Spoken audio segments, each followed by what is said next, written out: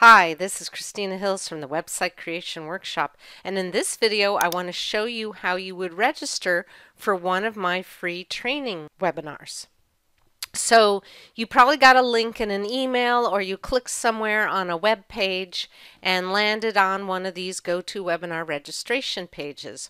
And it will show you the time of the call, and it should show it in your time zone, but if for some reason it doesn't, you can just click on Show in My Time Zone and you can change it to the time zone in your area, and you will see that it will switch and it will say what time zone it is. So no need to look up any time zone calculator.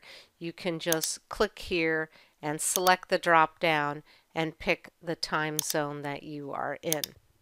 Then you want to put in your first name and your last name and your email address, and then you want to click on this button that says register. And then once you click, you'll get to the thank you page letting you know you are registered. And what you'll want to do is add it to your calendar. So here's a link to select which calendar you're using, be it Outlook, Google Calendar, iCal for Macs, or Outlook.com calendar. So these are the ones that is already integrated in the GoToWebinar system, and then you can simply click and it will pop open your calendar on your computer and you can add that in. Now the system will also send you a confirmation email, so you can look in your email and find that confirmation.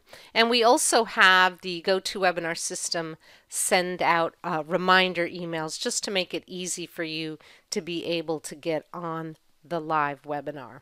Now most people just click the link in their email to get on the webinar, but you can also, if you're on this page at the time of the webinar, click Join the Webinar, and that will get you on. And we can see in this instance the webinar is 9 days away.